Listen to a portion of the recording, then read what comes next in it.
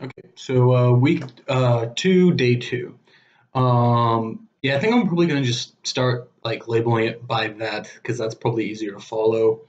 But okay, so today I had a presentation, and overall I think it went pretty well. One of the things I did learn is make sure you combine your presentations appropriately. So what do I mean by that? Like the first half of my presentation was like a pitch and like the actual code. Later in the presentation, I did like a here's the issues I came up with. These two don't really go well together. Like the first part is like, hey, I have this awesome idea. I made an awesome project. Here's how it didn't work and how I suck. Like it doesn't really go as well together as it should. That's probably the most important thing I learned from the like actually going through the presentation. Like it should match pretty well, at least for what you're trying to do. So if you're trying to pitch, you probably shouldn't be talking about the errors. If you're trying to talk about the errors, then you probably shouldn't be pitching. Like what you are saying, you should be very clear about it and actually like be able to disambiguate and put things in their proper place. Then in the morning, we went over three texts. The first was the iterator. An iterator is pretty much a for loop, but it applies to collections, it seems. So it allows you to go through elements, change them up, and like it goes through element A in a list, B in a list, C in a list, and like it allows you to change, delete, etc., etc. Pretty similar to a for loop, just more collections, and you can add and remove stuff. Let's see. For each, I already brought that up. Scanner, I used scanners in some of the previous projects, so I already knew this, but it's pretty much allows user input data, more or less. Recursion, this I had a little bit of a difficulty with. It seems like it's a method that calls itself. So, for example, we did a factorial thing.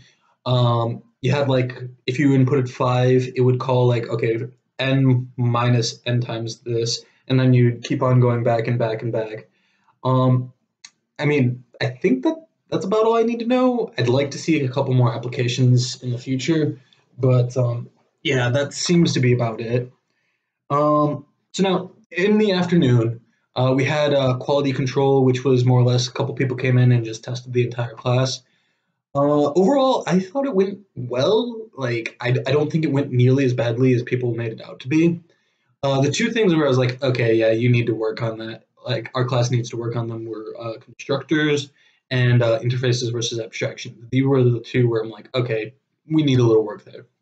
So constructors, pretty much they allow for the instantiation of an object, and you can create a new instance in like a different class by class name equals new class, and it allows you to fill in like the various parameters and make a new instance of a given object.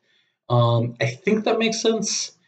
Um, like most of them weren't even able to put that, so at least I've been able to BS an answer. I'm pretty sure that's correct though.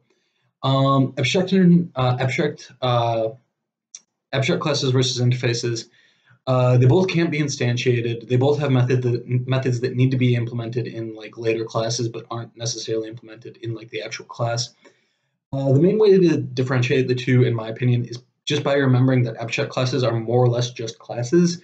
So they're like subject to the you can only inherit once. You can't inherit from multiple. You can't have like the V. You can't do like this. And it also allows for like variables, constructors, and that type of stuff. Interfaces are an entirely different beast. You can implement multiple interfaces, so you can have like implements A, implements B. You can also an interface can also extend multiple different other interfaces. So if you have interface A, it can extend interface B and interface C. I don't know why you would want to do that, but you can. I think that's about where they were wanting to go with that.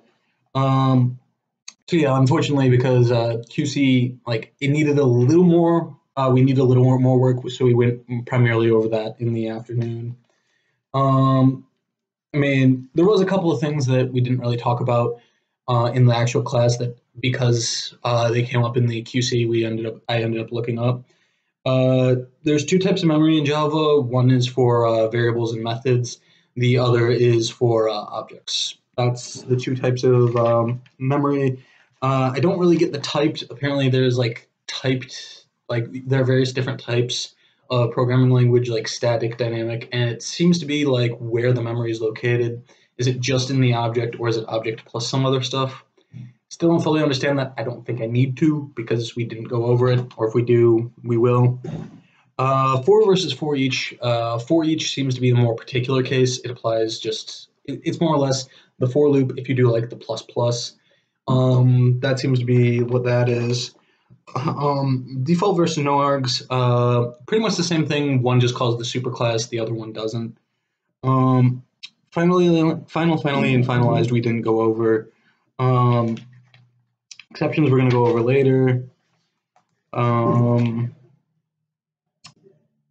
Default method, that I have to look up. And okay, so that was pretty much it. There's a couple of things I need to look up from that, but overall, yeah.